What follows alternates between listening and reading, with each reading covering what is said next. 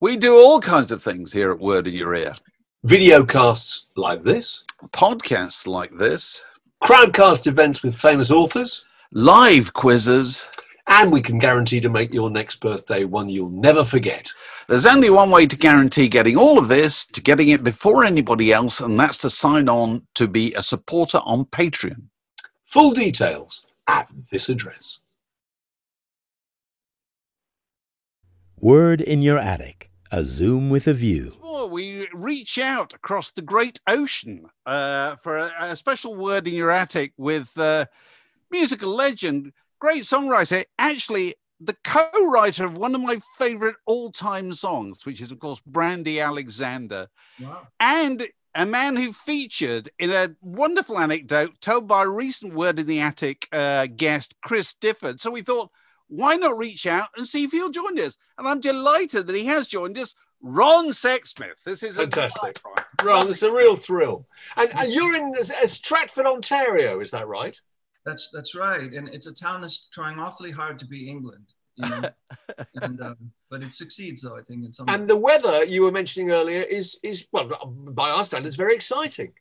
Well, we're getting our first snow today, and we woke up. We have a labyrinth in our front yard that my wife made, and it was when I woke up, the first thing I saw was this frosty labyrinth on our. It looked really cool. Fantastic. And we also have an owl that moved into our property, and he just sits and looks at us through the window in this tree. And he was all covered in snow this morning too. Oh, you've been tweeting about it. What's his name again? We call him Al Pacino. Al Pacino. Of course it is. Good work. Very good. Being Canadian, presumably you look down on the rest of the world when the rest of the world refers to snow, what it considers snow. You know, we all, in Britain, we get a light dusting occasionally. We think, oh, it's snowing. When it snows where you are, does it stay snowed? Yeah, I mean, especially here in Stratford. When we lived in Toronto, you know, we didn't get much snow really because I guess the big city or something. But here we have a different lake effect, and then we just get pounded by snow every winter, and it stays on the ground like pretty much from December till April or something, you know. Oh, good grief. So how's life been in the last, 9 months? I mean, I read something about socially distant, spirit-lifting, morale-boosting local residency Ronnie show gigs. Yeah. And have you actually been playing some real shows? Yeah, I've never felt more useless than I have during COVID, you know, because when there's one thing you're supposed to be good at and you can't do it, you know. My whole tour, like everything else, got wiped out. And so, in Stratford, the cases are relatively low here. And so I don't know what all the different codes are, you know, like some people are in code red or whatever like that. But we're at a state where we can have 50 people indoors as long as there's protocols in place. So there's this venue here called Revival House. It's an old church and people can space out safely. Yeah. I'm playing behind a window. It's like the red light district or something. Oh, really? Oh, fabulous. So we've been doing like 2 shows a month, and it's great just to play. And I think people, you know, because the theater got wiped out this year, people really wanted to have something, a normal night out, you know, with their friends and see something. So so I have another one this Friday, and I've done 3 so far. So I just hope I can keep it going, you know. So are you finding the audiences unusually receptive because they've been deprived of this experience? They were so up for it, you know, just to be sitting down at a table inside, you know, you have to wear your mask when you go in, but once you're at your table, you can take it off, you know, and watch and stuff like this. But it's just, I don't know. It just gives me something to look forward to every week, you know, because I've been, you know, before this all happened, I was getting ready for the tour of my latest album, and, you know, I was rehearsing, and my wife was building me a set. You know, I was going to have a picket fence around the piano and a fake tree and stuff. Oh, right. And I was really looking forward to it. And then obviously that all got sort of, sabotaged. And so anyway, it's been, and it's also good for me for my own, because I felt kind of out of shape musically. You know, I hadn't been playing, so I'm trying to do a different set every show because I have 16 albums, so I have a bunch of songs to choose from. So I've been trying not to repeat any if possible, you know. Right. So have you had a chance to go through the loft, as it were, and dig out a few old records? Yeah, You've been getting acquainted. I know you've been tweeting about playing old albums. You've been playing Aqualung and Goodnight Vienna and all sorts of stuff. So that's great. well, that's what I do. I'm a record nerd, you know. I mean, I don't have as many records as some people, you know, because in my first, when my first family fell apart, I lost a lot of records in that, you know, in the split up. And so I had to almost start over, you know, but I did keep quite a few. But yeah, you know, it's hard to know what to do with Twitter sometimes. So I just started this thing where if I'm having a record night, I'll just show people what I'm listening to. And you know, I'm an old guy, so most of the stuff I like tends to be, you know, before, you know, the 80s or something, you know. I like a lot of older stuff, you know, and, but I do. You're in good company, don't worry.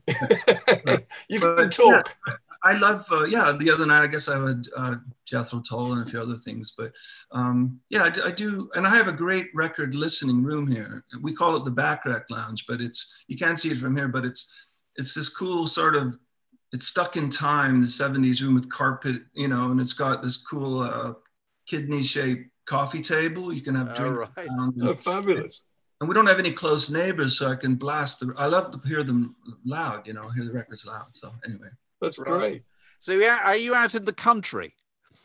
We're on the edge of a village of Stratford. So I don't drive. So it was one of the discussions my wife and I had. I can't be in the country because I need to be able to walk to a coffee shop or, right. You know what I mean? So, but I have like about a 15-minute walk into the village from where I live. So I'm just on the edge. And it's a nice walk because it's around this river, the Avon River or whatever, and there's swans and trees and all that. Well, there's no swans now; they're all inside. But so it's very scenic, very peaceful here, you know. Oh right. Well, that's a blessing when you're stuck at home. You can at least go for walks. Mark and I are both in London suburbs, which we've exhausted the charms of London suburbs. Really, you know, we feel like we'd like to go out and see views and things like that. We'd like to see, we want hills, we want the seaside and stuff like that. So we're a bit cooped up. Have you been able to bubble with your friends or whatever they say or anything like that? To some extent, yeah, but we've got another kind of minor lockdown going on at the moment, so it's all a bit stay at home, you know. Yeah, everybody's waiting to see what happens at Christmas. Really, that's the thing. People. Well, apparently some vaccines are on the horizon that could. Well, let's hope so. Let's hope so. Yeah. So you pulled out a few. You were saying you pulled out a few records there, things that early purchases of yours. Would you like to share those with us? Yeah. Well, I guess I should maybe start with the first record I bought with my own money. Good. I was a member of the Elton John fan club when I was a kid. Wonderful! Every month I did a thing, you know, a signed thing, and so I used to cut grass to buy records, and they were $3.99 back then. So this, can you see it? Oh yes. Right, Captain Fantastic. And when you're a kid, really at the time, really into Elton John, like look, it comes with like books inside, and there's a poster, and so I would just like totally geek out on read the lyrics and all that kind of stuff. So. That's got a reproduction comic, hasn't it, inside it, of the rise of Elton John? Is that because I haven't actually seen an original copy of that in years. Yeah, here it is here. It's got the comic and everything. Right. And, you know, it's amazing photos, you know, but just like, it was like whenever, you know, as soon as I got into Elton John, he'd already had quite a few albums out. So I was obsessed with getting every one of them. So I would cut grass and rake leaves and everything. Until I had pretty much all of them. And, or, you know, at Christmas time, my parents would always get me 2 Elton albums as well. So, but it just became this thing that. So what is the great Elton John song for you? What's the best he ever wrote? I think it's Blues for Baby and Me. Right. From Don't Shoot Me, I'm only the piano player. Oh, really? Oh, that's a good song. That's out there. I don't even know that one, but I'll go and investigate afterwards. I'm going to show you this too. My mom took me to Buffalo to see Elton John. That's the ticket stub there. Oh, fabulous. What year was that then? 76. Yeah, and it was funny because I don't have the part that says Elton John. I have the part that says $10 or whatever. The thing is that, you know, my parents had to drive me across the border to Buffalo. And then, you know, the concert was all day and they had to wait in Buffalo all day till the concert to be over and then drive me home. But it was just so, I thought I was the only Elton John fan in the world, and when I get there, there's like 70,000 people or something. Right? So it was just who are these guys? yeah, who are these guys? But anyway, no, I was a big, and it's kind of cool. It's come sort of full circle in that he's been super nice to me, and we went to see him a few years in Toronto, and he gave me a shout out and dedicated a song to me, and it's just surreal, because it's just, I don't know, I felt like I willed it to be or something. You're the kind of artist he would have discovered, wouldn't he? Because Elton, being such a devoted record buyer, you know what I mean? He was always the guy, who still is the guy, who used to go into shops in the West End of London and buy 3 copies of everything that went in the charts. Yeah. One to keep in each of his houses. Yeah. Well, he played me on his show the other day. I guess he has a podcast or something. So he played a song for my new album, and he's just been, when I first came out, it was sort of the UK that sort of took to me first, and so it was a lot of those people, like the old guard or whatever you want to say, that were saying nice things, and the guys from Squeeze and whatever, and Elvis Costello, obviously. But that gave me a real leg to stand on in the early days, because I wasn't selling any records, but I was getting these people saying nice things, Yeah, no, it makes a lot of difference. Yeah. So what else you got there? What early records have you got there? Well, when I was about 15, I really got into the Kinks in a big way.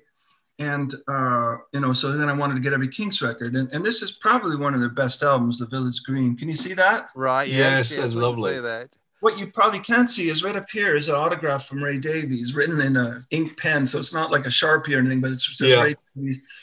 And I couldn't afford it. I was living in Toronto at the time, and the Kinks were playing Massey Hall. But I had no money. I was a courier. So I used to go to Massey Hall and stand by the stage door and listen to concerts. You could sort of hear it. And so I brought this down there. And when he came out at the end of the show, I got him to sign it. I'd seen the Kinks in the 80s, as all that stuff, when I was a teenager and stuff like that.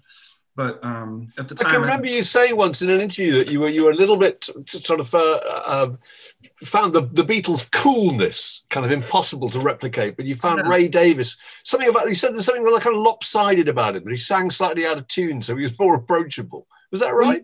Well, Lennon for me is like Dylan, or, they're up on this sort of place that they're so possibly cool, I mean, McCartney too, but Lennon especially, And with Ray Davies, something about, he sort of had a flat, warbly way that he sang. Yeah. And, I mean, he definitely was cool. I mean, Ray Davies looked cool and everything. I never felt I looked cool, but he looked cool. But it just, I felt, he's the guy that made me want to be a songwriter, because I thought, there's something sort of awkward about what they do. It's something unpolished, that I felt I could, I could strive for, and also, it's been amazing to sort of get to know him a little bit too. I actually got to go to Muswell Hill Studios, or Konk Studios, I should say. Oh, really? Fabulous. We sang a duet that never came out of his old song Misfits, and it was just so wonderful. Yeah, it was so surreal being in the studio with my hero. Basically, it was just, I had to pinch myself. Right? That's one of the longest running studios in London, I think, Konk nowadays. Yeah. Because most other studios have disappeared for one reason or another. Konk's still there, and people always say if you want to get the 70s sound, the Konk studio is the perfect place to do it. Is that what you found? Very little has changed, I think. It still had that cigarette smell and carpeting, and apparently, Bay City Rollers recorded there. It definitely felt stuck in time. I think perhaps they've upgraded the equipment a bit. I don't know, the board and all that stuff, but it was just, I mean, to be as a kid looking at the back of Kinks records, and they all say recorded at Konk or something. Yeah. It was just to step through that door. Thrilling. Very thrilling for me. Yeah. Absolutely. Are you a believer in the magic of studios? Yeah, definitely. And I'm really fortunate that I got in the door when record companies still had money, and so I got to record at all these, in the Magic Shop in New York and Sound Factory in LA and all these legendary studios that I'd heard about. And, just that feeling of, you're in a real studio, not in someone's basement or something, and then the producer goes, okay, rolling. It's like you're making a movie or something, and you're going. Yeah. There's catering in the next, like it just felt like you'd made it to the the big leagues. And then, especially in LA, because we'd be recording, and it was such a hub for rock stars, you know. So like Bonnie Raitt would come drop by, or Sheryl Crow, or whenever I was in LA, Mitchell would let me come by and watch him. You know, I saw Randy Newman record one time. I saw him doing Los Lobos and stuff. So it was just a real, and in New York too, you know, people were always, we were right in Soho when we recorded at the Magic Shop, and people were always dropping in, you know, and that's where Bowie recorded too, and stuff. So it was really, yeah, again, I always couldn't believe my luck, really, that I found myself doing that for a living. You know? Yeah, yeah. So Mitchell is Mitchell Froome. That's right. Who's made a lot of your records, hasn't he? Well, now we've done 5 together. The first 3, and then we did a few later on, yeah. Now, Mitchell Froome, sorry, I was going to have to remind me, he used to have a group, didn't he? He had the Latin Playboys, did he? The Latin Playboys with David Hidalgo and, and Chad Blake. Right. David Hidalgo from Los Lobos? Los Lobos. Yeah, that's right, yeah. Yeah, I mean, I think they just did, I think they just did 1 album or something, maybe 2. Oh, was it? Right, okay, yes. But, yeah, it's really interesting stuff, really good stuff. Yeah, well, I was around when they were doing that, because it sort of came out of Mitchell did a solo album where he had guest vocalists on, and it sort of sprung from that, I think. But yeah, I'm still in touch with Mitchell. I hope, I would love to do at least one more record with that guy if possible. You know. Right. So you've been on hold for a year, obviously. Like, well, not quite a year. Like most musicians. What will you do when we come out of this? Will you go and make another record, or resume the tour that you held off, or whatever? I'm hoping to make up some of the dates that were postponed, because they keep moving them back. Now they're saying, you know, the summer of 2021, which might be overly optimistic, you know, but so I'm hoping just to finally, because people paid money for tickets, I'd love to make up those shows. But I have written 10 new songs. I was going to say, how does it affect songwriting? Because you've got obviously lots more time, but it's a question of whether or not you can address what's going on in the world. Well, yeah, well, I wasn't writing for the longest time. I mean, because when I first moved to Stratford, I wrote this album, and I also wrote a musical that I'm trying to get off the ground. So after that, I went through most of 2018 and 2019 without writing anything. And I was starting to think, oh, maybe that's it for me, you know. But then a few months ago, around the time COVID started, I found myself in the middle of all these ideas. And so now I have 10 new songs. And I'm trying to keep it at 10, you know. I've never made a record that was just an even 10. And so I would love to, whether it's with Mitchell or whoever, just to, at some point when COVID is over, to get these songs down on tape, you know. But yeah, but I write, even when I'm not writing, I'm usually playing other people's songs. I'm always listening or playing music around the house. Because you started playing other people's songs, didn't you, before you did your own? I mean, you could do what we now call covers, but just used to be called playing songs. It's no. I mean, I used to play at a bar in my hometown, and you couldn't get away with playing your own songs anyway. You know, no one wanted to hear them. So I would play all the Neil Young and all those people. You know, and but then also I have a YouTube channel called Ron Boy, where I've done probably over 1,000 cover songs just in my kitchen, you know. No, I've seen that. And you keep doing them. You're still updating it, aren't you? Still do them, yeah. And when you were in that bar, I think you were about 17, weren't you? You were really young when you started out. I was not old enough. Billed as the human jukebox or whatever, I think. That's what this one journalist said. And yeah. Just because I was so young and I was really eager to please, so people would come and hey, can you learn this one for me? And sometimes they'd even buy me the record so I could go home and learn it. Really? You know, but that's great. Yeah, so I still do these. Whenever I think of a song, I'll do it. But they're very amateur, right? They look like I'm reversed, you know, and the sound quality is not great. But it's just my little tribute to just the idea of the song craft, you know. Like yesterday I did one by Ronnie Lane, you know, that I read a song that I always liked. And so which song? We love Ronnie Lane. Which song? How could you not love Ronnie Lane, right? But it was Nowhere to Run from you know, Rough Mix album that he did. Oh, right. Yes. Oh, with Pete Townsend. Yeah. Yes. It's a beautiful song. And I loved another one on there called Annie. That is a fantastic song, yeah. And So what did you, when you were, it's funny, we were talking about this with Alex only the other day, Alex, who's recording in the background here. And he was talking about his experience of playing in pubs, that you very quickly learn that there are a few songs that just work. Yeah. That the audience just know them, whether they're aware of knowing them or not. Is that your experience? Well, yeah, it was funny with me because I was doing a lot of the ones that people wanted to hear, like Heart of Gold and all that kind of stuff. I wasn't really into doing those songs, but every now and then, because I was a big Kings fan at the time and Who fan, so I started doing 8 Man, and I started doing It's Not True by The Who. And those 2 songs became kind of, nobody even knew whose songs they were. They became like almost hits, local hits for me. So whenever I play at the Lions Tavern, sometimes they want to hear those songs like 3 times a night. It was crazy. And they'd all sing along. And so, yeah, and there were others too that I would do that were unfamiliar to them, but became kind of like local hits. But, yeah, it was. So those were the songs that could cement any crowd and get them all involved. Because he talked about American Pie by Don McLean. Yes, yeah. I had these strict rules. I would never do American Pie. I would never do. Fair enough. I would never. There was a bunch of. Oh, I never did Hotel California. Right. Songs I would not do, and not that they're bad songs or anything. It was just that I was trying to, you know, stay clear of the cliche ones. Yeah. I was doing CCR. I used to do Bad Moon Rising and all that stuff. But it was just a really good education for me, just out of high school, you know, to be learning all these songs. And often back then, this was way before Google. So almost every song I had the lyrics completely wrong, you know, because I was just trying to hear them on the records. You know, I would sing looking back, I just sang the dumbest lyrics, I'm sure that but then nobody listening would have known any better anyway, probably. No, and probably the chords were wrong too, because now you can, I'll learn a song and go online and go, oh, I see, he does that or whatever. But back then you just sort of, you're on your own.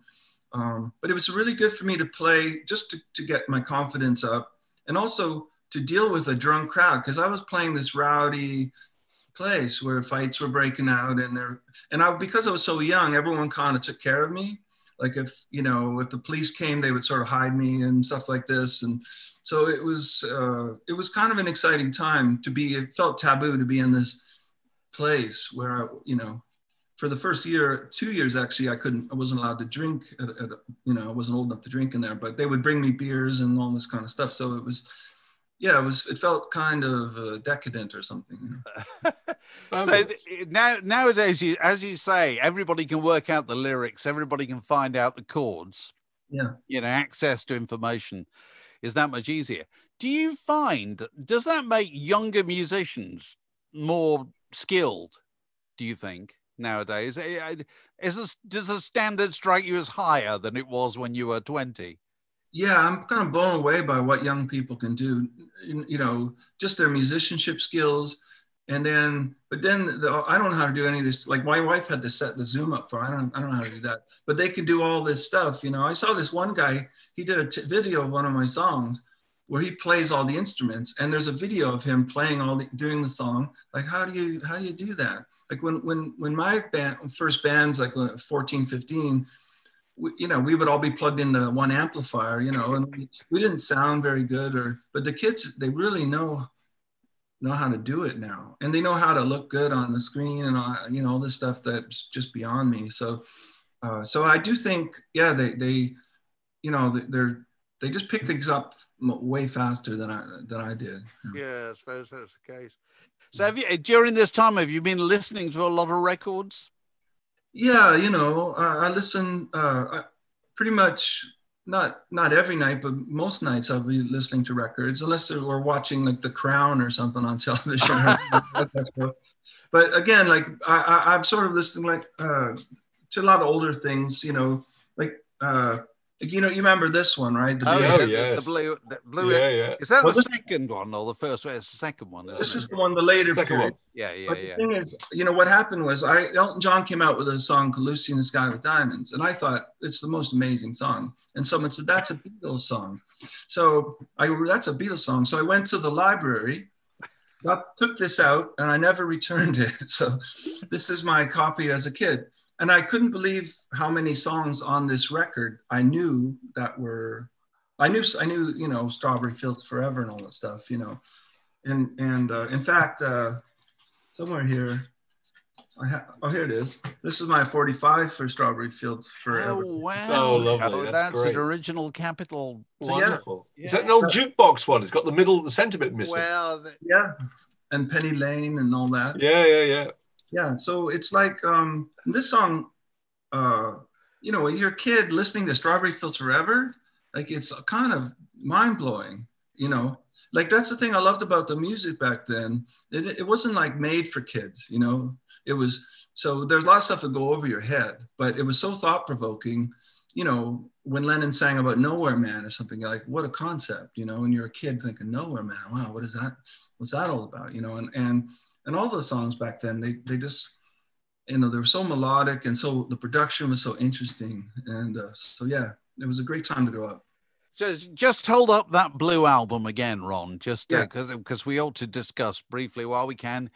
You know the story of the photograph taken on the front and on the back. It's the staircase at the old EMI Records in Manchester Square. Yeah. And when EMI moved, they took the staircase with them. They pulled it out and took it to the new. They rebuilt it. They couldn't leave it behind. They couldn't leave the staircase because so many people have been photographed on it, haven't they? There's even a famous picture of the Sex Pistols photographed on that staircase. Well, I didn't know it, but I knew that obviously it was an older picture of them in the same position. That's right. That was the one on the red first ever taken there by Angus McBean, who just lay down on his back in reception, took a picture and said, "That'll do," and it ended up being genuinely iconic. You know? Yeah. It's kind of hard to find a Beatle photo that's not iconic now. You know, that's true. So amazing. They seem to just have this. You know, everything they did, the way they dressed, at any given point, they were kind of in sync with each other, you know, like they had long hair at the same time or this and that, you know, they just had this sort of, I don't know if they planned it that way. There's no such thing as a bad picture of the Beatles. They all look absolutely fabulous. As you say, they had that interaction between them. It's the feeling that there's a gang. Yeah, you feel the relationship. Anyone on the outskirts of the Beatles, like they just didn't. I mean, they were, you know, they had the fifth and sixth Beatle and all these people like Nilsson, but they were really just four guys that they were a gang, you know, and only those guys really got it, you know. Yeah. When I interviewed Paul McCartney last year for the 50th anniversary of Abbey Road. Yeah, I said on the cover, three of you are wearing suits, and then George is wearing denim, so it's a kind of a suit. Mm-hmm. Did you talk about it beforehand? He said, no discussion. They just turned up in suits. How weird is that? I know. Well, they decided they were going to take a picture that morning.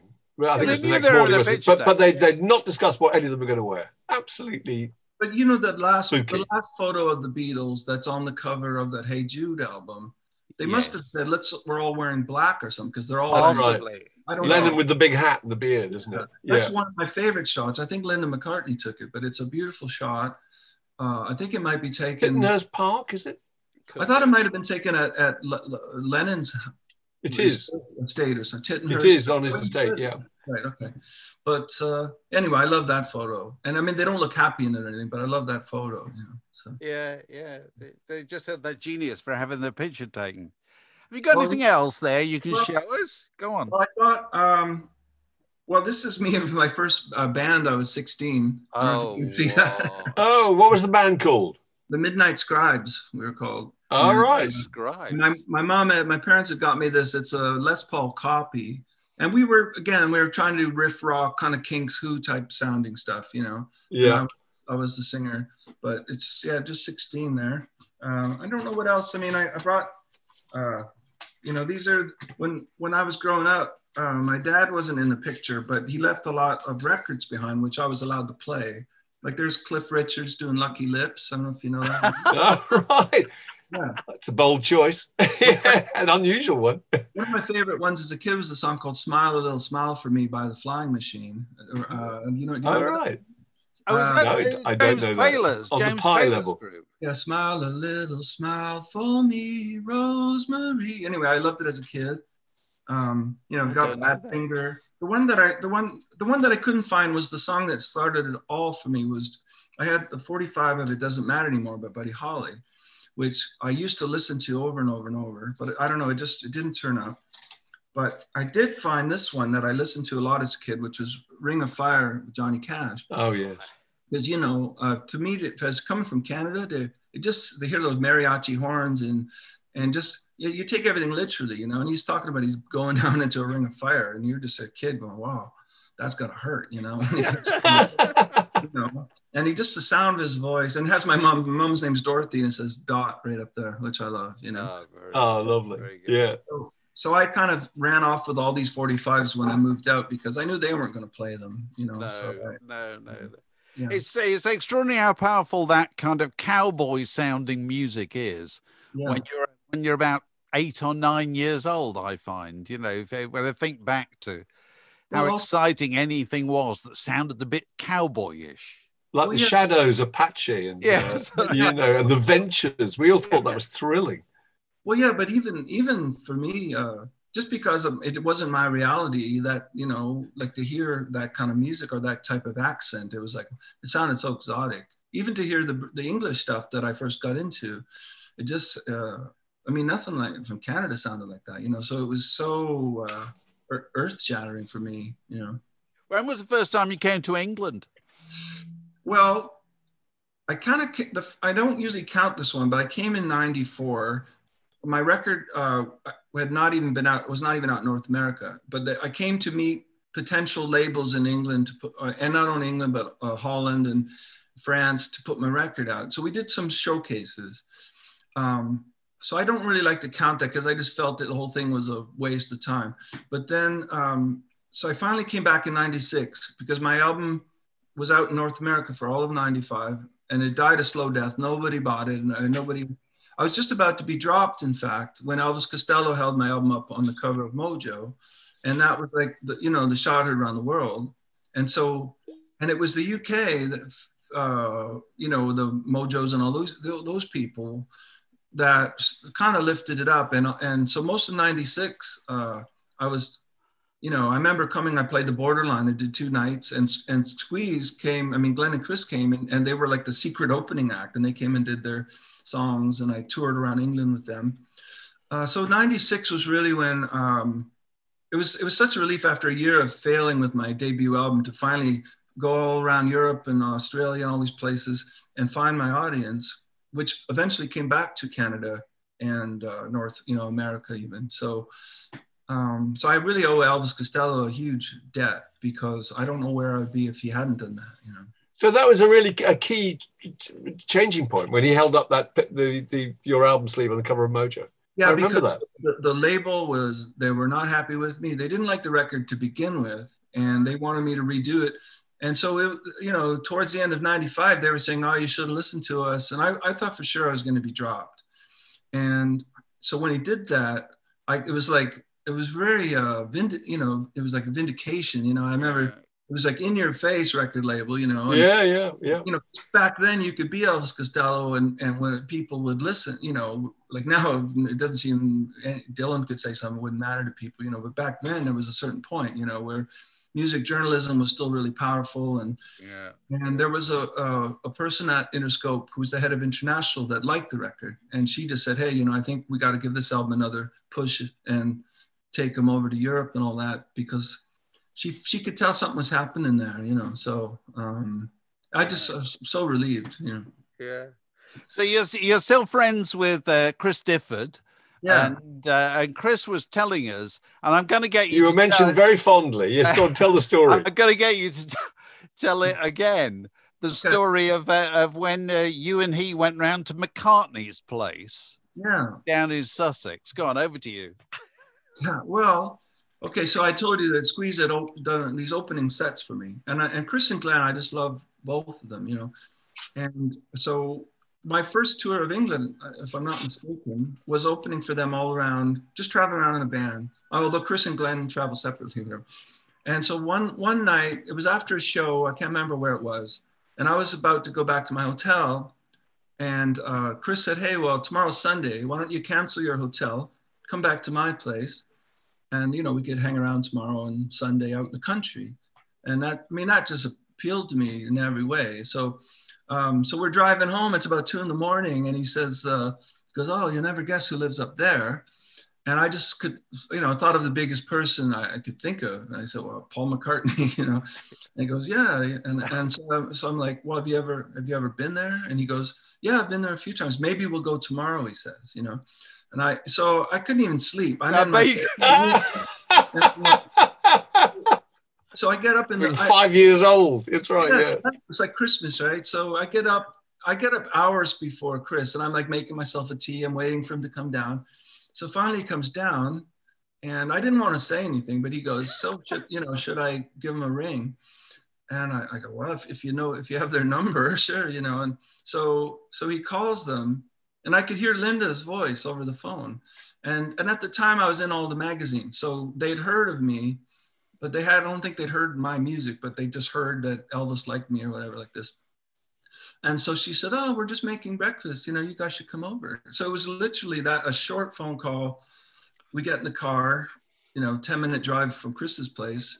And before we even get in the house, Paul's at the back door going like, the thumbs up thing to us and waving.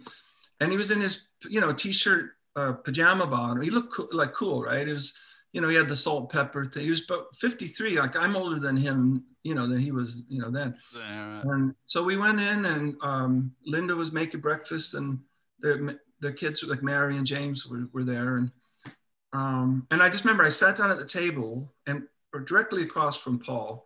And I couldn't really look at him, I was so kind of like looking at my tea, and Linda came over, and she sat here at the end of the table, and she was like, "Oh, you're from Canada. We love, I love Gordon Lightfoot and all this stuff." And so that kind of opened it up where Paul was like, "Oh, he's written some good songs," or whatever, like this. So, all of a sudden I'm focused on Paul. And that's when we started. I mostly asked him about Wings because I figured he was probably tired of all the Beatle questions, So we talked, and he played me some new songs on his stereo that he was working on, Flaming Pie with Jeff Lynne. But you got to imagine this, though. He's playing the songs on his stereo at a very loud volume, and he's singing along with his own record. So it sounds like the most amazing thing you've ever heard, And Linda's like going, "Oh, wait till you hear this song." Like she was so like, supportive and all this. So when we got back to the table, he got a guitar. I don't know where he got it from. And he played me 2 brand new songs that were on Flaming Pie. One was called Calico Skies, and one was, I think, Little Willow. It's a beautiful song. And then so he goes, "Hey, hey, James, get Ron a guitar," whatever, like this. And so I'm looking at him. I got a guitar, and I was too afraid to play him one of my songs. So I played Listen to What the Man Said, which is the song I always like. And just so happens, Glenn and I had sung it the night before at our gig, So I played it, not knowing I was going to meet him or anything, but I played it for Paul, and he sang harmonies along with it. But of course, at the end of it, he said, "Well, I had a few of the changes wrong." So he showed me what the real changes were. And then I'd heard that he was a big fan of the Beach Boys. And so I'd played him Caroline No. And I just remember that was interesting because he was watching me for the bridge, because there's a special chord in the bridge. And when I hit the chord, he sort of went, "Yes."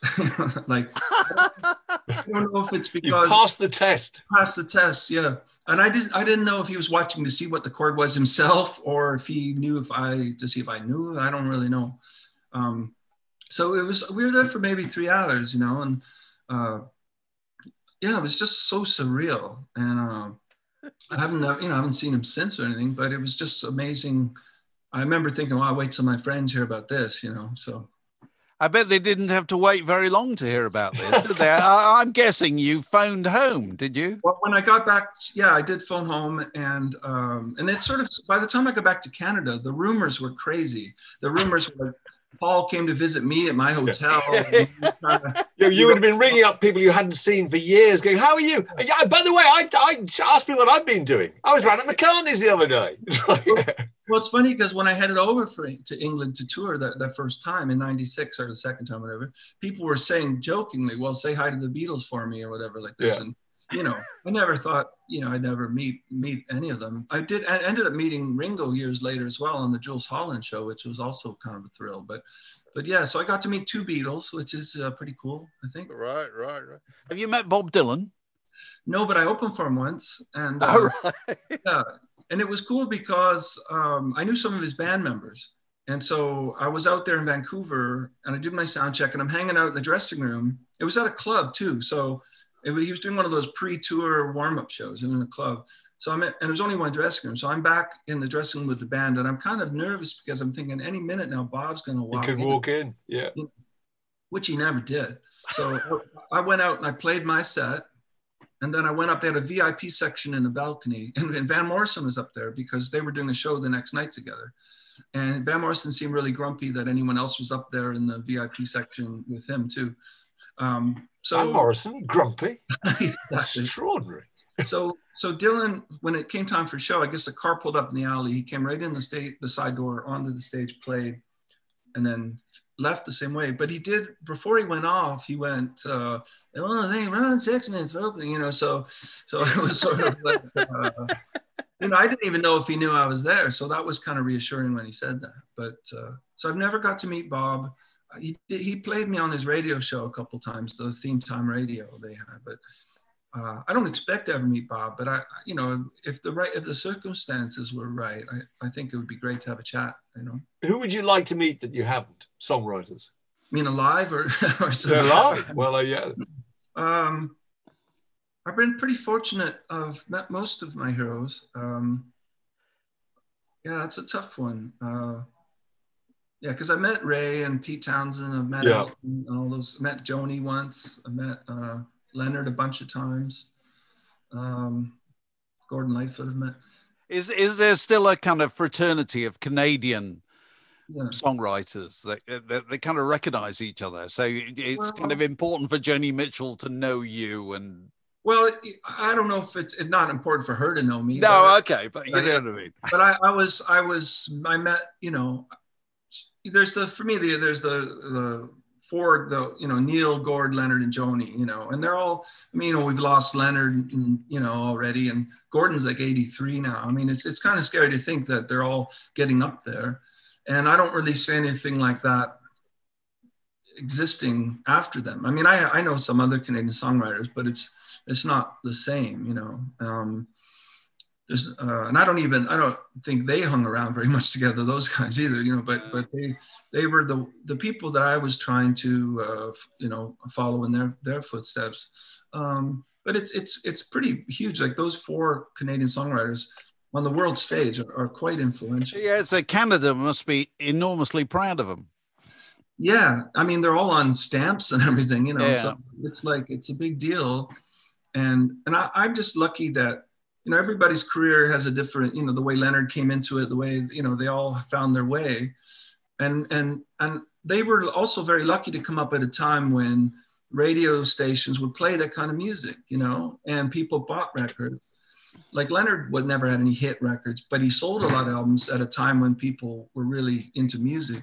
And so for me to finally get in the door, and my career is very different, you know. I mean, I've had a couple songs do okay at radio, but I don't have that, you know, thing that like Life had all these top 10 hits and this and that. So it's, I'm just mostly relieved and grateful that I got in the door and I've been able to kind of build my own thing here. And, you know, I'm not a household name or anything in Canada, but I think most people at least have heard of me here. Yeah. Well, look, it's traditional that we finish these chats by asking people to nominate what is the greatest record ever made. Over to you, Ron Sexsmith. Well, I don't know if this is the greatest record ever made, but it's, for me as a singer-songwriter, I think this is one of the great singer-songwriter albums, and it's Warren Zevon. Oh, the first Warren Zevon record. It's actually its second. It's second. You're right. Yeah. You're right. There was one before. I can't remember what it was called, but this is. It's like this is his proper. This should have been his first album, you know, because nobody even heard the other one. But this one for me, because I've become obsessed with Warren in the last maybe 10 years, and just for his whole character, his whole point of view. I always feel heroic when I listen to him, you know. And this record, I think, like he made other great records, but this one for me is the most fully realized, where the production and the songs and it all comes through. And it's like a love letter in a way to LA. I mean, this album, almost every LA musician is on it, you know, like Lindsey Buckingham, Jackson Brown produced it.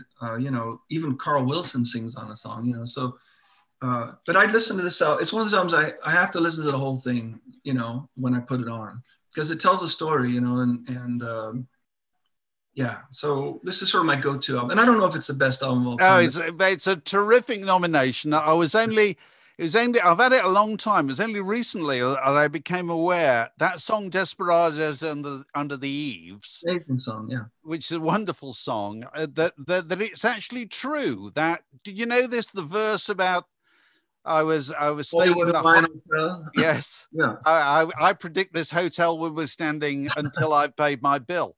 That's true. He was staying in the Hollywood Hawaiian Hotel. He couldn't afford to leave because he couldn't pay the bill. It's just I know, it's amazing. Like his life did mirror, like almost all the songs have, you know, I mean, this record too, it's no one's ever written about LA that in this fashion, the delusion of LA, the desperation, you know, and he lived that too, you know, and so it just. Have you ever read his autobiography?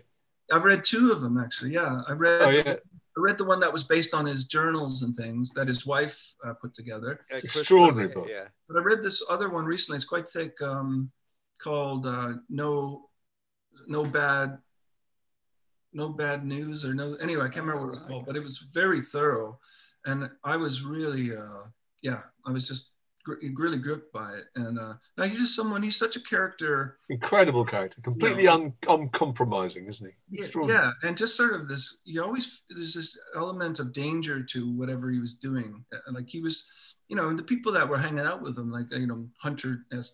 Thompson and people like that, you know, like he was such a, like even Dylan, like loved Warren Zevon. You know, after he died, Dylan would play a bunch of his songs live and stuff like that. So I don't know, he's just like this, I always like a songwriter who's a singular, you know, guy who has his own point of view, his own sense of humor. Like Randy Newman's like that, or Nilsson is like that. So they're my, you know, but he's in recent years, he's really come up the ranks for me as one of my favorite songwriters. Yeah.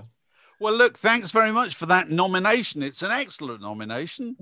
And thanks very much for talking to us. It's been a delight. Been a real delight. That was absolutely fascinating, Ron. Thank you very much. Yeah. Enjoy the snow. Enjoy Owl Pacino. Thanks, guys, and see you on the other side. See you on the other side. Okay. Thank you, Ron, very much. Thanks. Bye. Word in Your Attic, a Zoom with a View.